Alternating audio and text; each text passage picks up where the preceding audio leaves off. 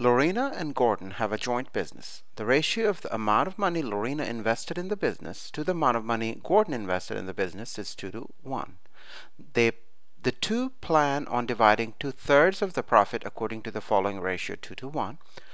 Lorena will get 2 parts and Gordon will get 1 part. The ratio of the total number of hours Lorena spends doing business-related work to the total number of hours Gordon spends doing business-related work is 5 to 1.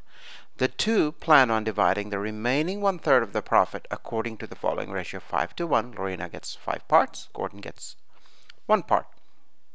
Let's summarize this part of the question. Lorena and Gordon, they're working together.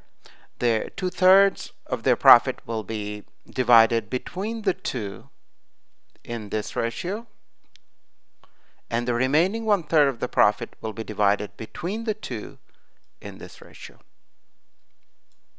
All right, let's move forward and let's see what the question is really asking for.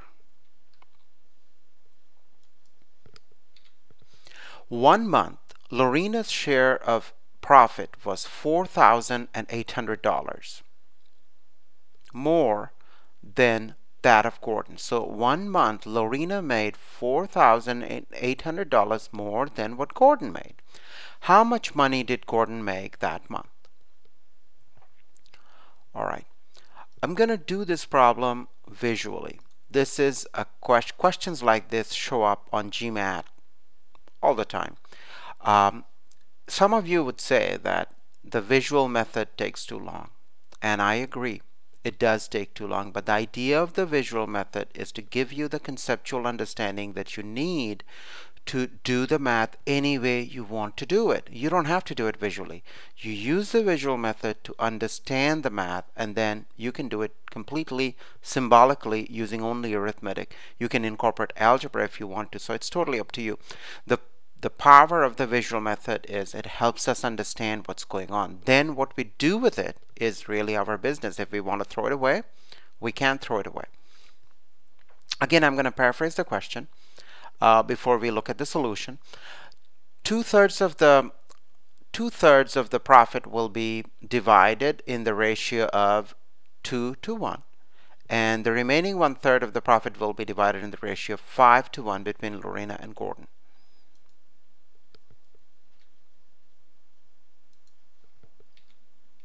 Okay, so this is a summary of what we gleaned from the first part of the question. 2/3 of the profit and 1/3 of the profit. This is profit.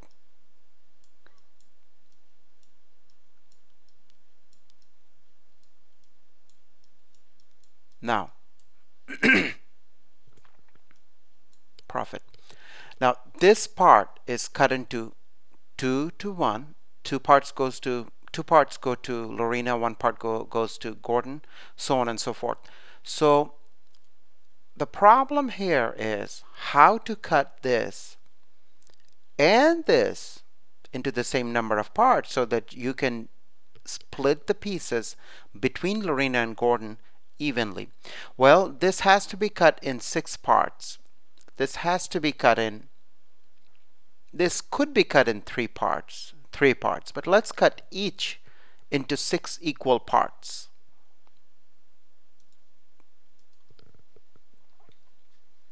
Take a look at this. Why did I choose 6?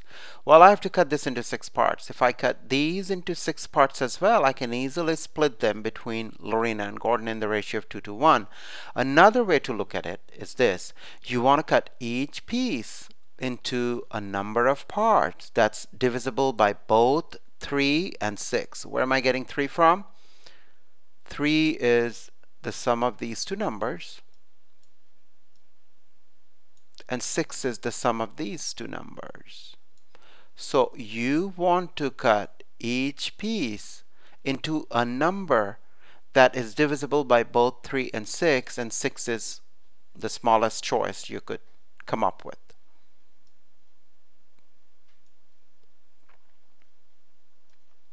Now what happens? I cut this into 6 parts, this into 6 parts, this into 6 parts right here. Now Lorena will get 2 times as many of these as Gordon. Okay? Again, Lorena will get 2 times as many as Gordon from here, and she will get 5 times as many as Gordon from here. All right, so let's see what she gets. Okay.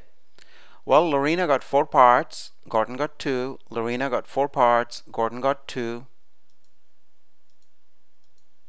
4 for Lorena, 2 for Gordon. 4 for Lorena, 2 for Gordon. Again, 5 for Lorena, 1 for Gordon.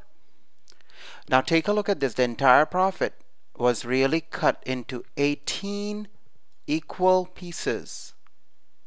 Entire profit was cut into 18 equal pieces. Lorena got 1, 2, 3, 4, 5, 6, 7, 8, 9, 10, 11, 12, 13.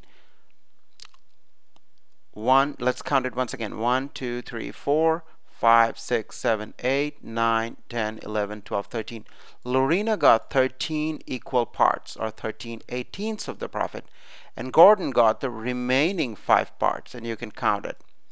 So basically, Gordon got 5 eighteenths of the profit, Lorena got 13 eighteenths of the profit. Let's erase all that and move forward. So that's the summary of the previous slide. Lorena got 13, Gordon got 5. Now the question says Lorena made $4,800 more than Gordon.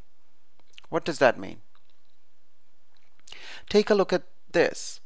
Lorena got 13 parts, Gordon got 5 parts, Lorena got 8 parts more.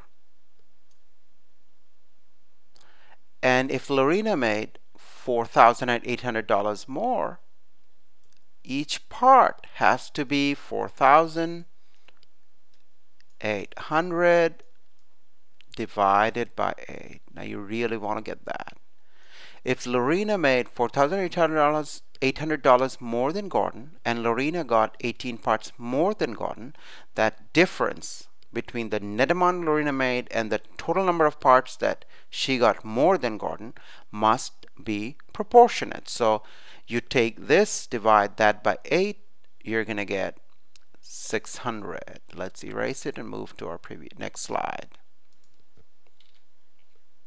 That's exactly what we talked about. So we are concluding each little square is worth $600 from here. Really want to get this. This is how much money, how much more she made. This is how many more squares she had. You divide, you get 600. So each square is worth $600. Now the question is, how much money did Gordon make? Well, we know Gordon made 5 parts. If each part is worth $600, Gordon must have made 600 times 5 or $3,000. That's my answer.